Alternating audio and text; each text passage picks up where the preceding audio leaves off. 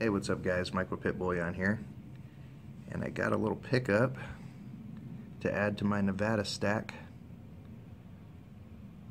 Nevada City Mint, 5 deadweight, 10 grain, 0.999 fine. Cool little old vintage bar here.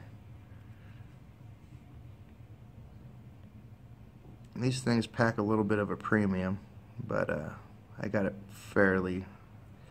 I think I got a fair price for it. I paid 30 bucks, something like that, 32 bucks or whatnot. So I'm happy. I've wanted one of these for quite the while. Never had one. So that's it. Just want to show you guys this cool little pickup. Please like, comment, and subscribe, and you guys have a great day.